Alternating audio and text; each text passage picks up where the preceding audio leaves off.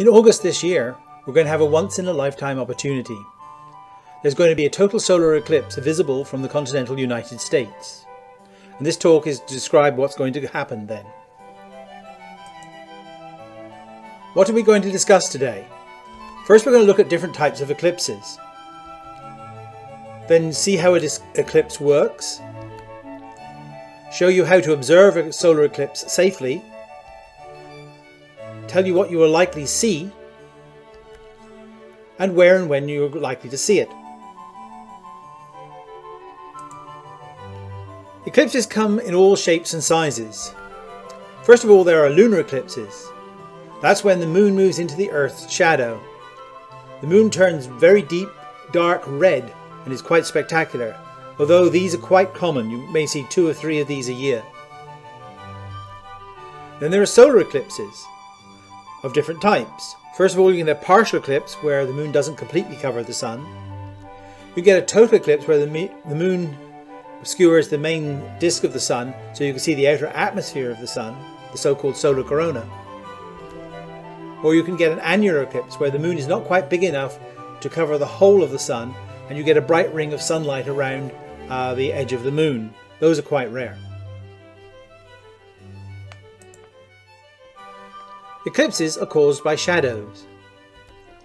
A lunar eclipse occurs when the moon moves into the shadow of the Earth.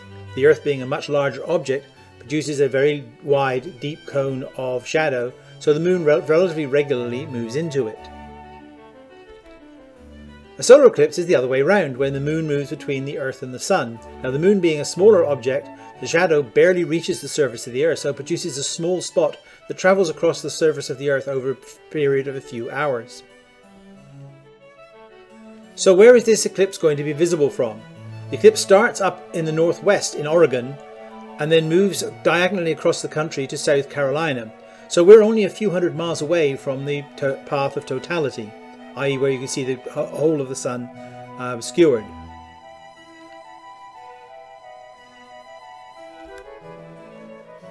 In Washington DC, we're going to see a partial eclipse of the sun at about a level of 85%.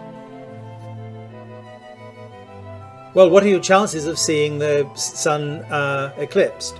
Well, if you go to the southeast down into South Carolina, the chances are not that good. It's only about 30% chance. The further west you go, the better your chance.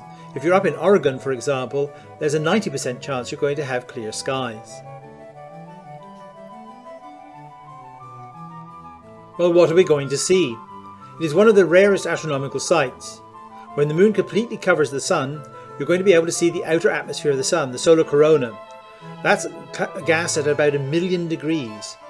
The surface of the sun, by the way, is only about 6,000 degrees. So this gas is very hot, and the only time you can see it is when the moon moves between the Earth and the sun, producing a total eclipse of the sun, or if you send an instrument up into space that creates artificial eclipses. You're also going to be able to see prominences. Those are the red things near the top left-hand corner of the limb. These are vast columns of very cold material suspended in this hot plasma. And we frankly don't really know how it's maintained up there for all the time that it lasts. These things can last for months. It seems somehow incongruous to have something so cold enveloped in something so hot. But it works for some reason. Also, you might be able to see Bailey's beads. Now, just at the beginning of the eclipse, or just at the end of the eclipse, the sunlight will shine through the valleys on the limb of the moon, producing a series of bright dots along the edge of the moon. These are called Bailey's beads, or a string of pearls. They're quite beautiful, but it's time to stop looking directly at the sun when you see them. There are a few ways that you can safely observe the sun and lots of ways you can unsafely observe the sun. So let's quickly go over the 2 different ways. Safely, you can use special glasses like the ones that we're going to provide to you that you can see the sun through. Or you can buy some welder's glass number 14. That's a safe level of obscuration to look directly at the sun. You can produce a pinhole camera, and we're going to show you how to make one of those later. You can use a tree that has sunlight dappled through it, projecting shadow onto the ground. During an eclipse will actually project pictures of the eclipse, because they are in fact a pinhole camera. You can project the image through a telescope, though this is not a good idea because your telescope optics will get very, very hot from being exposed to the sun.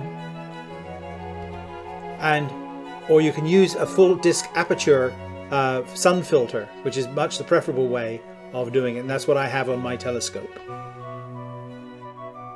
Never, ever do any of the following. Stare directly at the sun. Now, you've probably heard of a very famous scientist called Newton, probably one of the cleverest people ever to walk the planet, but he nearly blinded himself by staring at the sun. So it shows how really stupid clever people can be.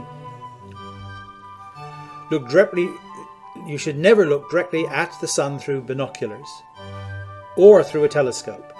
They concentrate the light of the sun and make it many, many times brighter and can actually burn your eye out. So that's a very dangerous thing to do. So don't do it at all. Use the methods I outlined earlier. Well, what do we have coming up next? Dr. Trina Farrell is going to give you some information about the NASA resources that will amplify your eclipse experience. Then Dr. Saber will give you some demonstrations of some safe activities for the kids during a total eclipse, including how to make a pinhole camera of your very own. And then we'll all be available to answer questions, and if there's sufficient time, we'll have some of the telescopes out and let you look through them if there's something interesting to look at. So thank you very much. I hope you enjoy the eclipse. Safe viewing. By the way, the next eclipse after this is not for another 7 years. If you want to wait for a total eclipse of the sun in Washington, D.C., you're going to have to wait for 2444. Have fun. For now, goodbye.